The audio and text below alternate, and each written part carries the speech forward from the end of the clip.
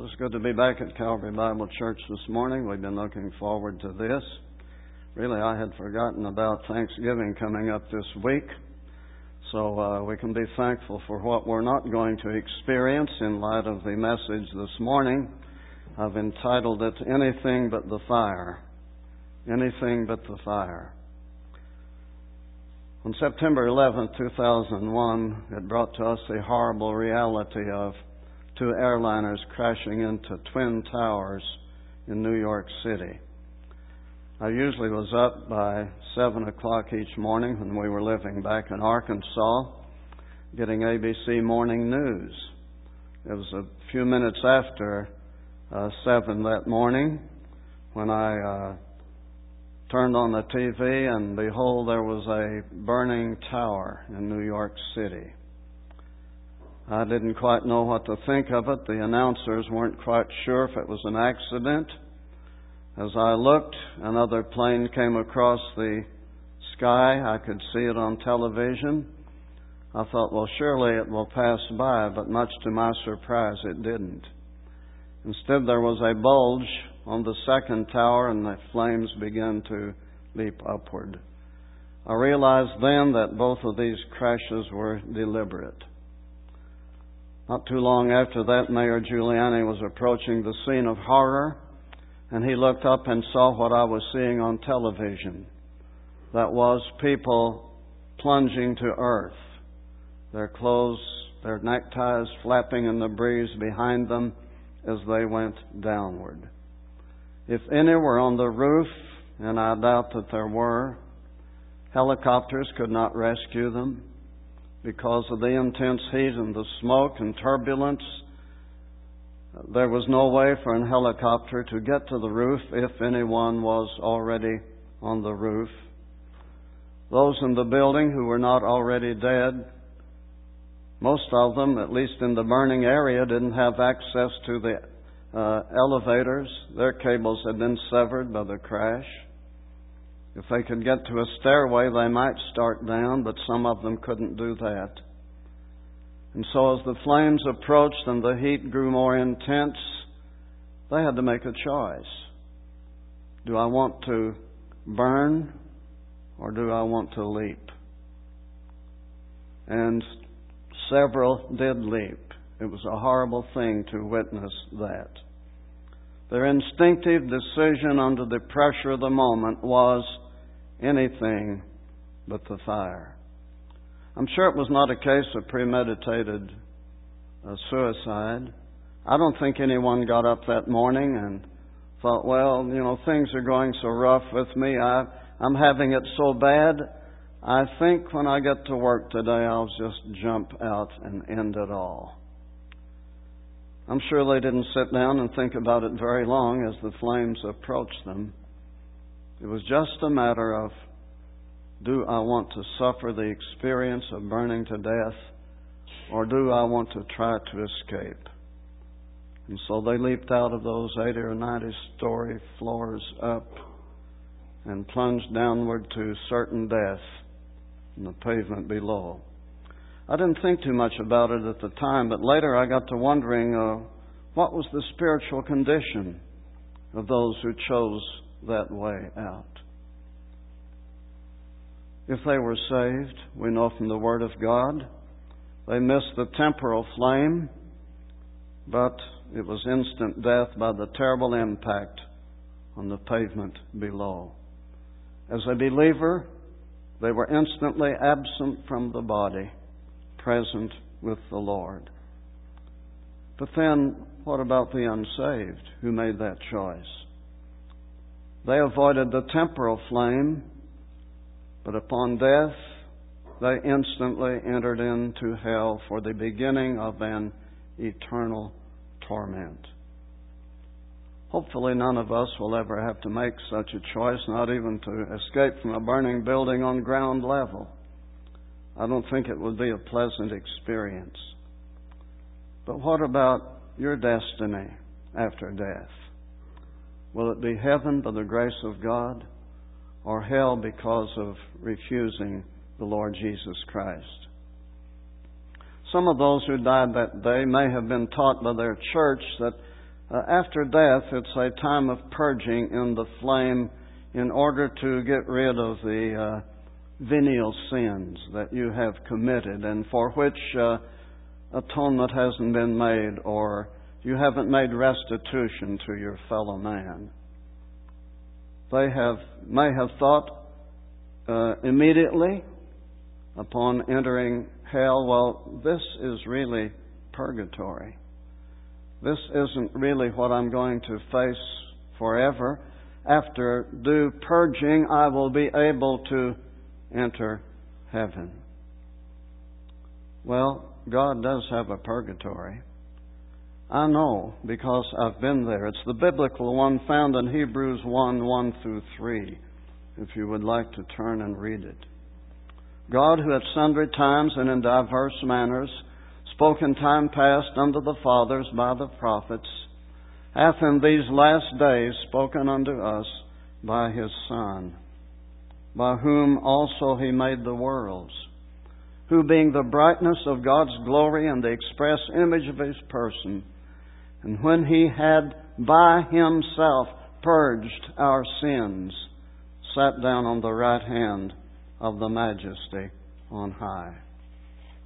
The first aspect of God's purging is that in salvation we are purged from our sins. I had that experience as a 12-year-old boy on an August night back in 1936. It's at that time that I came to trust in Jesus Christ as my Savior. I was forgiven all trespasses according to the Word of God. He took care of all sin, past, present, and future, as far as destiny was concerned. And then there's a second aspect of that purging that's found in Hebrews chapter 9. Hebrews 9:12-14.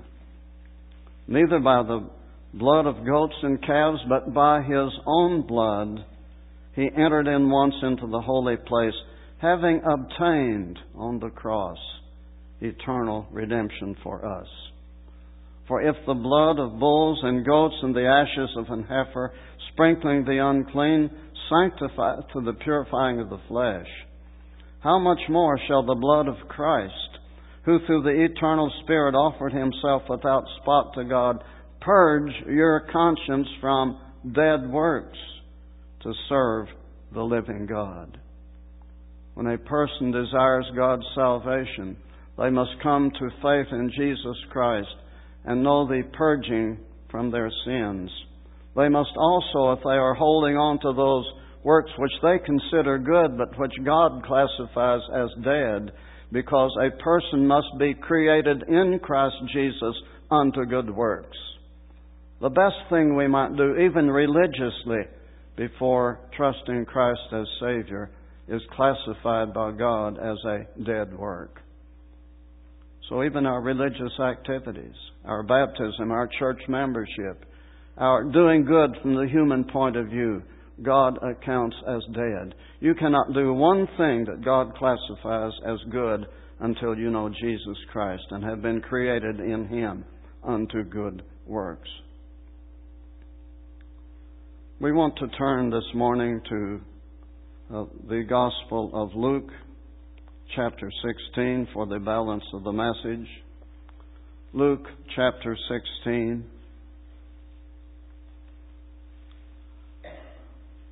I mentioned that those who may have died by leaping to their death that day, who did not know Christ as their Savior, are already in the place of torment. In Luke chapter 16, verses 19-31, we find three horrible realities in view of eternity without Christ. First of all, there is an unrelieved torment. I'll begin reading with verse 19 to pick up the context. Jesus Himself gave this truth. He says, there was a certain rich man who was clothed in purple and fine linen and fared sumptuously every day.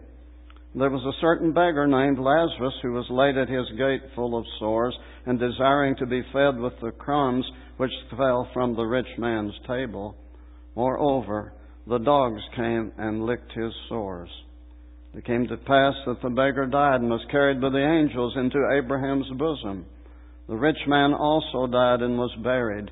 And in Hades, the temporary place of punishment at that time, commonly thought of as hell, because there was a punishment part, there was a paradise part in Hades. This man is in the punishment part in hell. He lifted up his eyes, being in torments, and seeth Abraham afar off, and Lazarus in his bosom. And he cried and said, Father Abraham, have mercy on me, and send Lazarus, that he may dip the tip of his finger in water and cool my tongue, for I am tormented in this flame. But Abraham said, Son, remember that thou in thy lifetime receivest thy good things, and likewise Lazarus evil things. But now he is comforted, and thou art tormented. An unrelieved torment. Over in the book of Revelation, chapter 14, verse 11. This pertains to a particular group, but it's true of all the unsaved who end up in punishment. Revelation chapter 14, verse 11. And the smoke of their torment ascendeth up forever and ever. And they have no rest day nor night, who worship the beast and his image, and whosoever receiveth the mark of his name.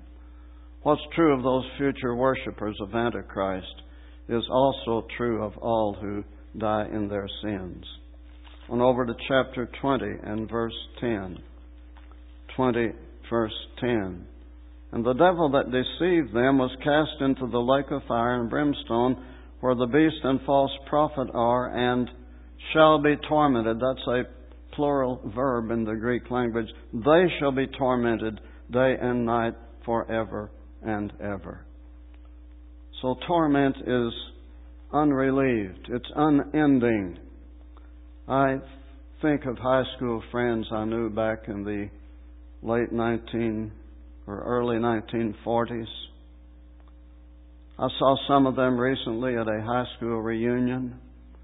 Many who used to meet annually at this, or every other year at this reunion, already on the list of those who had died.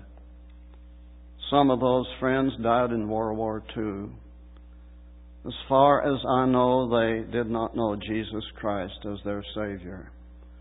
And I've often thought of that, how today they've already been in hell for some 63 or 64 years. That's not pleasant to think about. I knew other men in the Army Air Corps in Italy in World War II. We've had annual reunions for several years now. This last year may have been our next to last one. We've scheduled one more for Fort Worth, Texas this coming year. That probably will be the last, because our ranks are thinning. There aren't too many of us around anymore. So, what we see here in Luke chapter 16 is an unrelieved torment. Lazarus and the rich man had met their eternal destiny. And according to what Abraham said to this man, now he, that is Lazarus, is comforted, and thou art tormented. No change from that. The second horrible reality is that there was an uncrossable gulf. Verse 26. Verse 26. And beside all this, beside your present condition, between us and you there is a great gulf fixed, so that they who would pass from here to you cannot, neither can they pass to us that would come from there. When Jesus gave this account, at that time Abraham's bosom was a part of Hades. Punishment was the other compartment of Hades. And between those two places in Hades, Abraham said there is a great gulf fixed. There's no crossing over. One cannot pass from one of these conditions to the other. Well, when Jesus died on the cross, He went to Hades. Remember His word to the dying thief who said, Lord, remember me when Thou comest into Thy kingdom. Jesus said, "Verily I say unto thee, today shalt thou be with me in paradise." So Jesus went to paradise when He died, whereas the rich man went to punishment. Now, since that time, Jesus has ascended into the third heaven. In Ephesians chapter 4, verse 10. Ephesians 4 and verse 10. He that descended is the same also that ascended up far above all heavens, that He might fill all things. When Jesus ascended to heaven, He led captivity captive. He gave gifts to man. And the Apostle Paul in 2 Corinthians chapter 12 tells of his experience being caught up into paradise. 2 Corinthians 12, Paul is writing of a personal experience of his which God gave him. "It is not expedient for me, doubtless, to glory. I will come to visions and revelations of the Lord. I knew a man in Christ about 14 years ago. Whether in the body I cannot tell, or whether out of the body I cannot tell. God knoweth. Such an one caught up to the third heaven. And I knew such a man, whether in the body or out of the body I cannot tell. God knoweth how he was caught up into paradise." So paradise, which at the time of the death of Christ was in the heart of the earth, has been elevated to the third heaven. The Lord Jesus took all of these saints of previous years and dispensations into heaven to be with Him. So Paul says, "I was caught up into paradise." Now, if there was a great gulf fixed in the heart of the earth between paradise and punishment in the days of Abraham and in the days of the rich man, think how vast a distance now between paradise and punishment across outer space. Apparently those in hell can see what's going on in heaven, or at least be aware of it. I'd like to compare two scriptures which might seem to be contradictory. 2 Thessalonians 1, 7 through 9. 2 Thessalonians chapter 1, verses 7 through 9. Compare that with Revelation 14:10. Revelation 14 and verse 10. Now these two verses, as you read them, might seem to be contradictory, that both could not be true. 2 Thessalonians 1, 7 through 9. "And to you who are troubled, rest with us, when the Lord Jesus shall be revealed from heaven with His mighty angels, in flaming fire, taking vengeance on them that know not God, and that obey not the gospel of our Lord Jesus Christ, who shall be punished with everlasting destruction from the presence of the Lord and from the glory of His power." This "from the presence" means from the personal presence, a face-to-face encounter with the Lord. Now turning to Revelation 14:10. "The same shall drink of the wine of the wrath of God, which is poured out without mixture into the cup of His indignation, and he shall be tormented with fire and brimstone in the presence of the holy angels and in the presence of the Lamb." Here it's not a face-to-face encounter. Here, rather, it's in the sight of, which implies that in eternity future, the unsaved, in addition to being in the place of punishment, will be able to look somehow out across outer space into where the Lord is and see what they have missed. Certainly the agony of hell would be bad enough. But to be continually reminded of what the sinner has missed by refusing Christ, what a terrible punishment that would be. What a mental anguish, in addition to the physical or soulish anguish of the flames of the lake of fire. Finally, there's a third horrible reality. Not only an unrelieved torment, not only an uncrossable gulf, but an unfulfilled desire. Actually, two desires which cannot be met. Relief from torment is denied. Going back to Luke 16 again, Luke chapter 16, verses 24 and 25, which we've read before. The rich man cried and said, Father Abraham, have mercy on me, and send Lazarus that he may dip the tip of his finger in water and cool my tongue, for I am tormented in this flame. But Abraham said, Son, remember that thou in thy lifetime receivest thy good things, and likewise Lazarus evil things, but now he is comforted, and thou art tormented. Just how much relief did that man want? He said, Send Lazarus that he might dip the tip of his finger in water and cool my tongue. How much water would be available from the tip of one's finger? I had a meeting in the Hickory Ridge Methodist Church, my old hometown in Arkansas, right after starting to seminary. My mother had been a member there. I had attended Sunday school as a boy. In fact, my dad was a Baptist in that little town, and my mother was a Methodist, and so I sort of switched back and forth between the two. I didn't know there was any difference back then. Of course, today I'm sure in light of all the liberalism, you'd recognize a distinctive difference.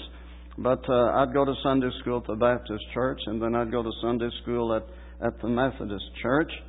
And I was in this meeting staying in my second cousin's home because he was a member of the Methodist church. And really, I think that's the only reason I got an invitation to preach a series of messages in that church. I got to thinking about this. I must have been bringing a message concerning this. So I went to the bathroom. I plugged up the lavatory and ran a little water in.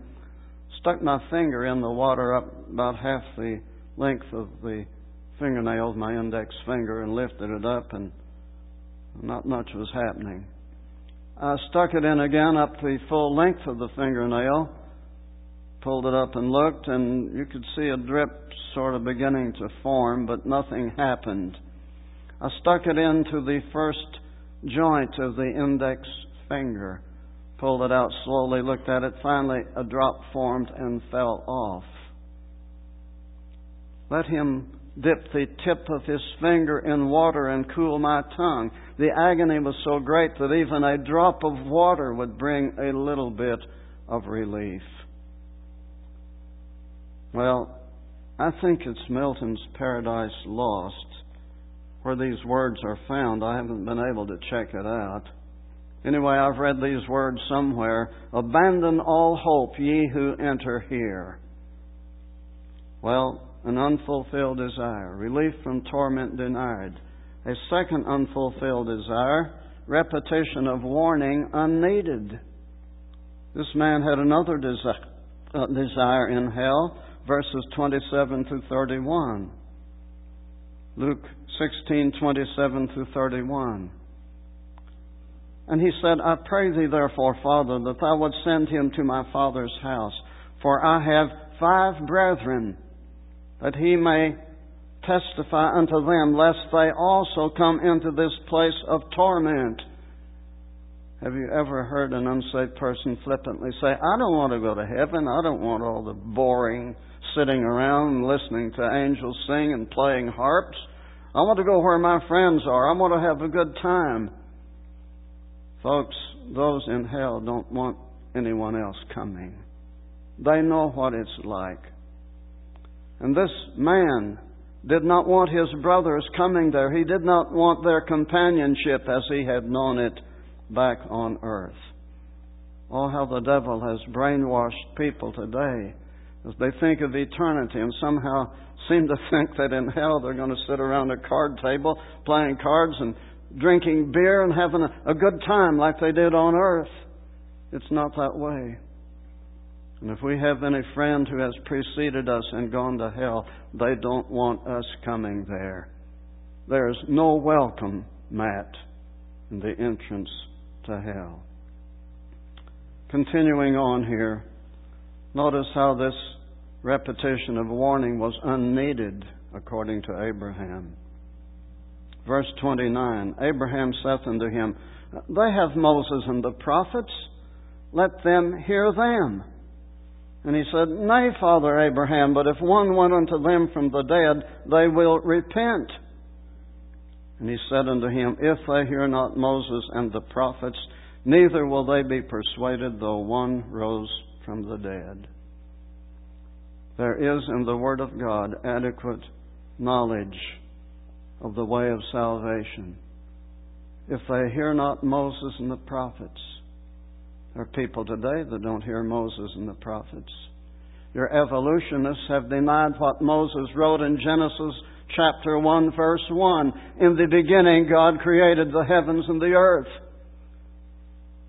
And some political leaders in Kansas are all disturbed because there might be the teaching of creationism in the schools. And they want to get off the boards of education any men who might want that truth taught along with the fallacy of evolution. If they hear not Moses and the prophets, evolutionists have not listened to what Moses wrote in the inspired Word of God. Of course, Genesis 1:1 is not the only truth that's denied. They don't believe all the prophecies that the prophets gave concerning the first coming, the suffering and death and resurrection of the Lord Jesus Christ. I doubt there's an evolutionist on the face of the earth that believes in the resurrection of Jesus Christ. At least they're denying those portions of Scripture written by Moses and the prophets. So Abraham said to this man, they have Moses and the prophets, let them hear them. Beyond that, they can read the New Testament, the New Covenant in the blood of Christ, and know that salvation has been provided. So no further word from God or man is needed. If they reject what Moses wrote, they will reject what the prophets wrote, and they probably will openly deny the resurrection of Jesus Christ from among the dead. One famous pulpiteer from years ago wrote, a preacher friend of mine, and said, as far as I'm concerned, the body of Jesus Christ still lays buried yonder in a Syrian tomb. And he was well known as a great preacher, so-called, in America. No further word from God or man is needed. If we reject God's Word, God's message, whether Moses and the prophets or the Gospels and the epistles of the New Testament, then a person is without hope. Is anything but the fire your philosophy today? I hope so. I think if people's hearts were ever gripped by Holy Spirit conviction to see and understand what lies beyond death, they would surely want to receive the Lord Jesus Christ as Savior. I think the thing I was perhaps most conscious of before I got saved that August night back in 1936 was the fact that I was headed for eternal punishment in hell. It was so real to me. I was so miserable during those several days, during that gospel meeting, before I went forward to publicly and openly confess Jesus Christ as my Savior. Well, how are you going to escape hell? There's no exit once you get there. There's only two possible ways of escape from hell. The first one is just don't ever die. People don't go to hell unless they die. But I can't really recommend that way because only 2 men in all of history have escaped death. By faith, Enoch was translated that he should not see death. On the other hand, Elijah was taken by a whirlwind up into heaven. So the chances are not very good. In light of the fact that only 2 men have escaped death, I highly recommend the alternative. Flee for refuge to the Lord Jesus Christ. Go to His purgatory, where He purged us from our sins by the shedding of His blood, where He purges our conscience from dead works that we might serve the living and true God. That's the only safe way to go. We should not put off such a decision either. Proverbs 27 verse 1, boast not thyself of tomorrow, for thou knowest not what a day may bring forth. Those people who went to work that morning in the Twin Towers there in New York City, I'm sure they didn't anticipate the horrible thing that happened. And yet, before the day was gone, before high noon, hundreds of them had perished in the flames.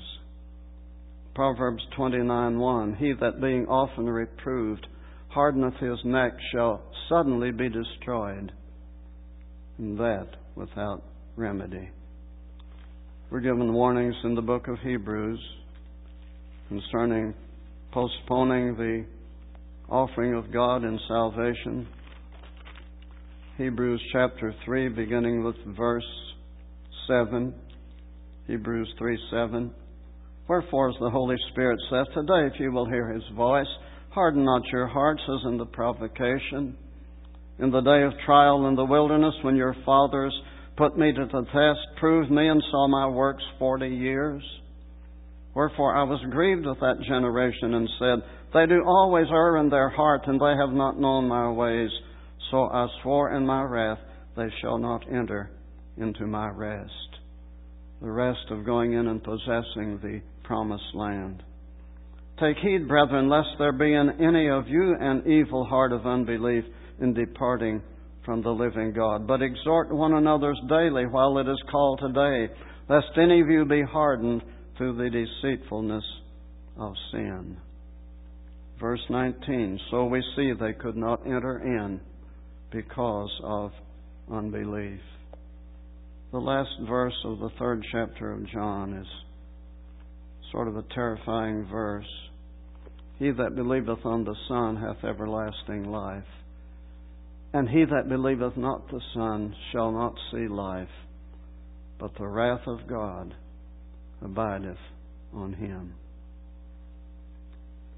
Is your philosophy today anything but the fire? Or through some false teaching by whatever church you might be affiliated with, it's the thought, well, after death you do have to suffer in the fire a little while to be purged from those venial sins that you might finally enter into heaven. The Scripture knows nothing of that supposition, that falsehood. So if you happen to be here today, and you've never trusted Christ as your Savior, and the Holy Spirit of God who has been sent into the world to convict men of sin, righteousness, and judgment, if He's tugging at your heart, take this alternative. Don't just presume you'll never die, therefore never enter hell. Flee for refuge to the Son of God. Receive Him by faith as your Savior. He that hath the Son hath life, and he that hath not the Son of God hath not life. Let's bow in prayer. Father, we thank You for Your word today. We're thankful You've made possible that we can be delivered from the wrath to come. Thank You for all of those present here today who have received by faith the Lord Jesus Christ as Savior and that gift of eternal life. Father, if any are present who are not yet saved, never been born again, grant, Lord, that they might flee for refuge today, to lay hold upon the hope set before them through the provision of Your beloved Son. We thank You for this opportunity to open Your word today.